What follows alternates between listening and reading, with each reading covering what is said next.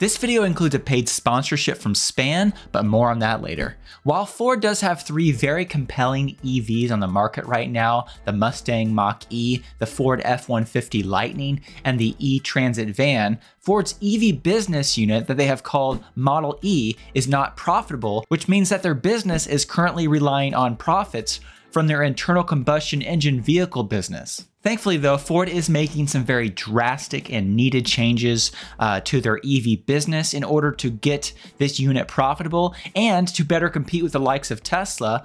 But the question really is, will these changes be enough? And will Ford's next generation of electric vehicles, which are supposed to be more profitable, be able to compete with what Tesla will offer in the future, or will Ford be left behind? Let's examine some comments from Ford's CEO, Jim Farley, about where Ford is planning to go in the future when it comes to EVs, and let's compare that to where Tesla is today and what Tesla has planned for the future. I'm John, and this is Cleanerwatt.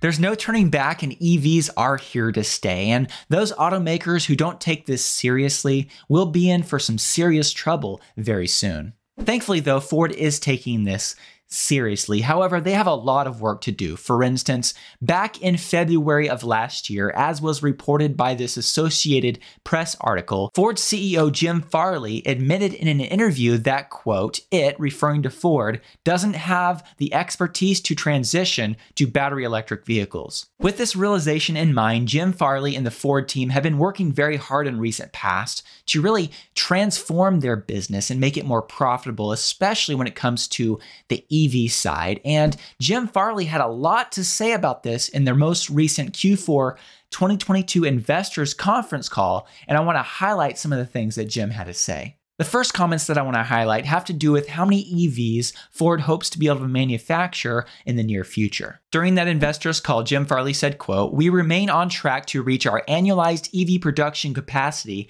of 50,000 units per month or 600,000 units globally by the end of this year. For reference, in the fourth quarter, our run rate of production was more like 12,000. So with these comments from Jim, you can see that Ford is working very hard to rapidly grow their EV business, and going from 12,000 units per month in the fourth quarter of 2022, and by the end of 2023 to be producing 50,000 EVs per month, at least have that much volume when it comes to manufacturing capacity. That's a big jump, and being able to produce somewhere close to 600,000 units per year would be a big jump for Ford. Now, I do want to step back and just look at what Tesla is doing and compare that to what Ford has done so far, and then we'll talk about more further in the future goals from Ford from Jim Farley. So if you look at the USA market only, for instance, and you look at how many battery electric vehicles that Tesla has sold in this market versus Ford, you can see there that in Q4 of 2022, Ford only delivered 6% as many vehicles as Tesla in the United States. In Q2, Ford delivered 12% as many vehicles, and in Q3, Ford delivered 14% as many vehicles as Tesla. When it comes to the global scale, in the full year of 2022, Tesla delivered over 1.3 million vehicles. When it comes to Ford, we know they delivered over 61,000 EVs in the United States in 2022. And when it comes to battery electric vehicle deliveries in China and Europe, we don't have exact numbers for those markets, but we do have some good sources which get us pretty close. So based on my research and based on what I could find, I estimate that Ford globally delivered between 90 and 91,000 battery electric vehicles in 2022. So as you can see right now, Tesla is far ahead of Ford, but Jim had some things to say about Ford's EV future goals, and I'd like to dive into those comments. But before we actually go into those, I'd like to introduce the sponsor of today's video. Thanks to Span for sponsoring this video. If you are thinking about installing a solar and battery backup system, or if you currently have such a system, you definitely need to check out Span. Unlike traditional electrical panels, the Span Smart Panel allows you to monitor and track your energy usage and solar generation remotely through an easy-to-use iOS or Android app. Also, when combined with a battery backup system like a Tesla Powerwall, it can help you extend your battery backup time by somewhere around 40% on average. Find out more and get a quote at span.io or click the link in the video description. And if you do fill out that form to get a quote, make sure that you put Cleanerwatt in the comments section so Span knows that I sent you. Okay, moving back to that investors conference call and the comments that Jim Farley made about Ford's future EV goals. In addition to Ford being on track to reach their EV production capacity of 50,000 units per month by the end of this year that I just referenced, Jim Farley also said, quote, "And we are on plan for that 2 million units of incremental capacity by the end of 2026. So whereas Ford is aiming to have a production capacity of around 2 million units by the end of 2026, Tesla currently right now, in their most recent conference call, they are aiming right now for at least delivering in 2023 1.8 million vehicles for the year. If Tesla has a really good year,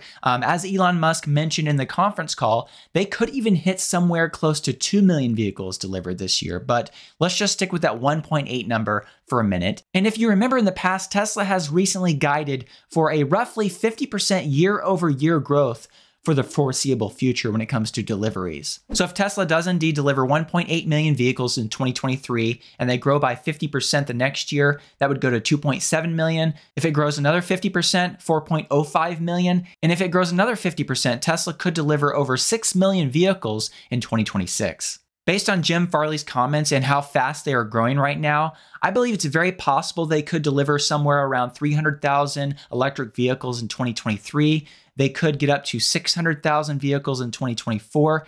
And I believe that number could reach somewhere around 1.5 million by the end of 2026. And I believe it's very possible in 2026 or somewhere around there, they could deliver around 1.5 million vehicles. Now, obviously, these are both just projections from each of these companies. However, Tesla is starting with a much higher number. For instance, as I mentioned, Tesla's goal of delivering 1.8 million vehicles at least this year in 2023, that number is already somewhere around 3 or 4 years ahead of a best case scenario for Ford. Another really important topic that Jim brought up in this call had to do with Ford's plans for battery manufacturing in the future. Of course, both Tesla and Ford, if they're going to grow their EV volumes, they need a lot of batteries. So here's what Jim had to say about Ford's plans for battery manufacturing. Now, to deliver this incredible growth as we speak throughout facilities in North America, we're adding shifts, expanding our facilities, building out new battery capacity and assembly capacity. Construction is in full swing in Tennessee and Kentucky on our Blue Oval City and our 3 Blue Oval SK battery plants. Now notice that Jim mentioned 3 Blue Oval SK battery factories. In case you're not aware, SK Innovation and Ford have partnered together in a joint venture partnership, and they're building right now 3 different battery factories. There'll be 2 in Kentucky. Each of those will have a capacity, when fully ramped up, of around 43 gigawatt hours per year. And their factory in Tennessee should also have a capacity of around 43 gigawatt hours per year. In addition to their US factories, Ford will likely be building a 30 to 45 gigawatt hour per year battery factory in Turkey as well. But from what we have right now, when these factories are fully ramped up, which will still be a few years from now, Ford should have installed capacity from these factories of around 129 gigawatt hours per year.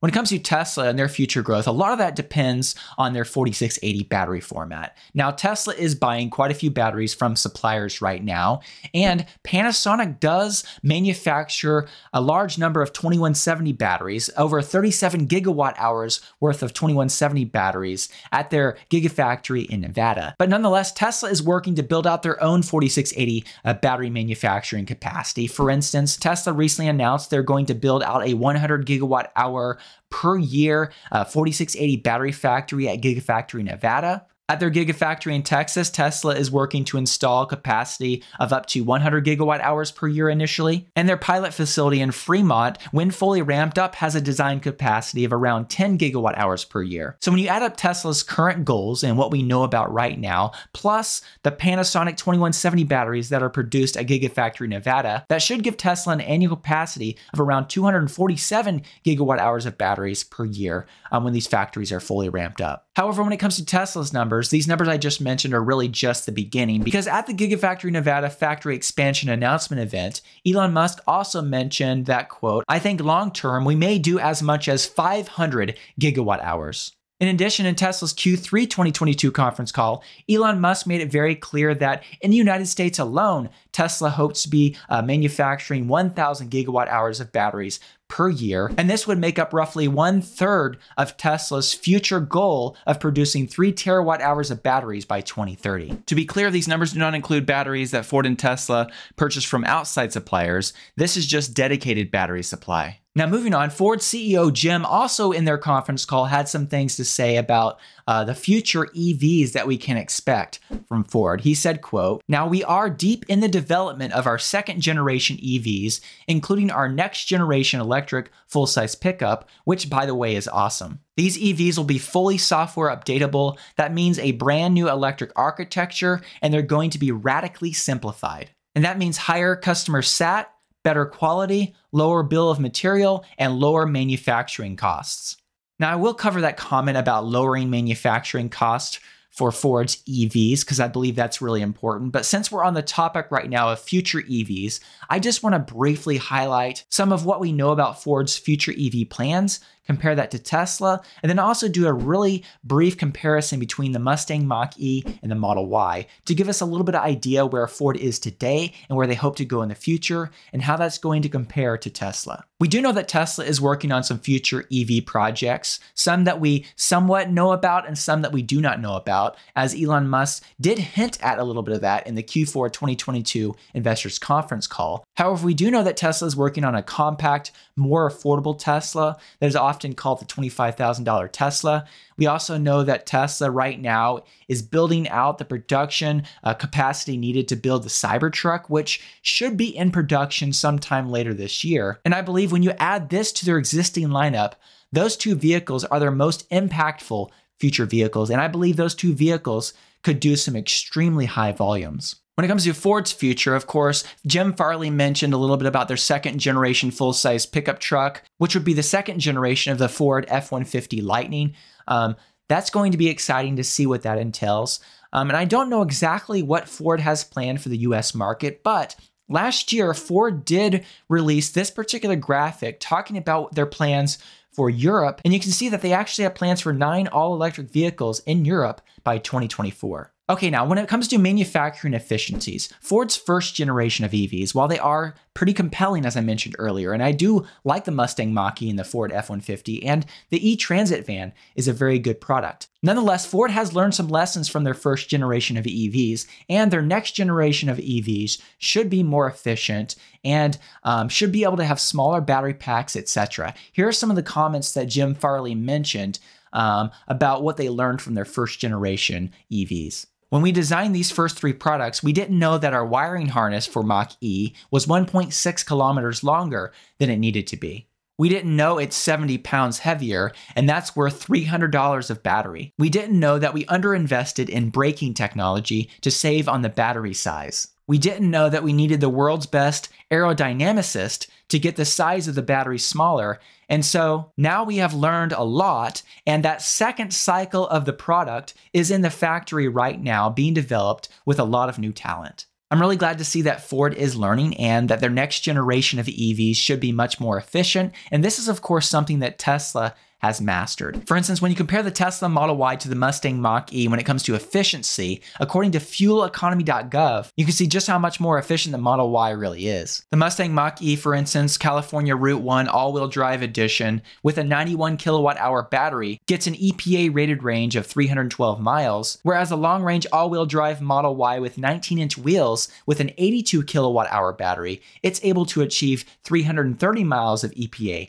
rated range. When it comes to how many kilowatt hours of battery capacity are needed to travel 100 miles, you can see that the Model Y, when it comes to the long-range all-wheel drive version versus the California Route 1 all-wheel drive version, that vehicle is 18% more efficient. And when it comes to the performance variants, the Model Y is 27% more efficient than the Mach E GT performance. So while the Mustang Mach E is a great vehicle in many ways, it's nowhere near as efficient as the Model Y. And in the future, when Ford is able to have more efficient vehicles because they're going to focus more on aerodynamics, reducing weight, etc., this is going to allow them to have smaller battery sizes, as Jim talked about once again in the conference call. Okay, now I want to move over to a really crucial and really important topic, and that's profitability. On this topic, Jim Farley during that conference call said, quote, "When we start reporting according to these new segments in the first quarter, we're going to have complete visibility in the Model E's margin trajectory and understand the key levers to achieve our Model E EBIT target of 8%. Of course, when Jim Farley mentions Model E, he's talking not about a vehicle, but about their separate EV business segment. And when he mentions an 8% EBIT, that means earnings before interest and taxes. So they're aiming to be profitable in their EV space. Now, if you look at Ford's most recent profitability from their Q4 2022 investors presentation, you can see that in the fourth quarter of 2022, their EBIT margin percentage was 5.8%, and their GAAP net income percentage was 2.9%. For the full year of 2022, they actually had a GAAP loss of 1.3% and an adjusted EBIT margin percentage of a positive 6.6%. When you compare this to Tesla, in the full year of 2022, according to their Q4 2022 investors update letter, they were able to post a profit of 16.8% as a business. In addition, all of Ford's profit right now comes from their internal combustion engine vehicle business because, as was recently confirmed by a Ford representative and was reported in this Drive Tesla Canada article, Ford's chief customer officer, the chief customer officer of Ford Model E mentioned, quote, "We are not profitable at this moment. We've committed to being profitable in 26. We're currently on the plan. Ford as a whole is profitable and throwing off cash that enables us to make that investment." Of course, Ford getting their EV business segment profitable is really crucial for their success in the future because the internal combustion engine vehicle business, while that is producing some cash for them right now, that is going to fade in coming years as the market moves more and more towards EVs. And Ford knows this. And thankfully, and hopefully they'll be able to do this, but hopefully by 2026 they can get profitable. But nonetheless, Tesla is profitable today, and I believe their profitability will only get better in the future. Now, when it comes to how Ford hopes to get profitable and how they're going to do that, besides just manufacturing efficiencies and things that we mentioned earlier, Jim Farley, once again in that Q4 2022 investors conference call, said, quote, "I think we should expect all brands to protect growth when it comes to EV. And that, or we have to expect negative pricing. And that means software and other items like that becoming even more critical." He went on to say more about this, and he also said, quote, "We can make real money on software." I think this is really wise for Ford to move to trying to make more money from the software side of their business and really investing there, because I believe that is where a lot of profit for manufacturers is going to come in the future. Of course, Tesla has that ability with their full self-driving software, and they make quite a bit from that now, but that's especially going to pick up if they are able to achieve full self-driving feature complete and get regulatory approval. Once Tesla can flip that switch, that's going to be a big revenue source for Tesla in the future. And of course, Tesla has other things like enhanced autopilot and premium connectivity,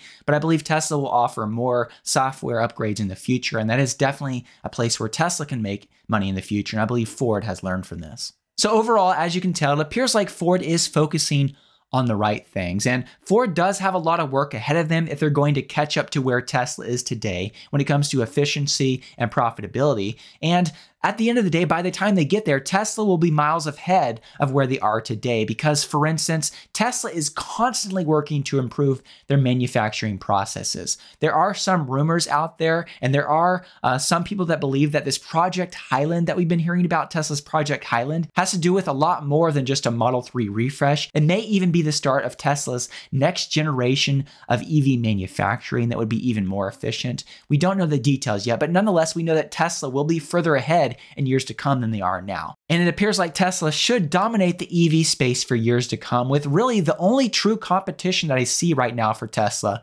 being BYD. Do let me know what you think about all this in the comments section below. I'd love to hear from you. And also I want to say once again, thank you to Span for sponsoring this video. And also a special thank you to my Patreon supporters who support me every month and help make these videos possible. A special thank you to my performance supporters and also to the other supporters listed on the screen. If you'd like to find out more about the Patreon community and how you can support my work, I'll put a link in the video description below. Thank you so much.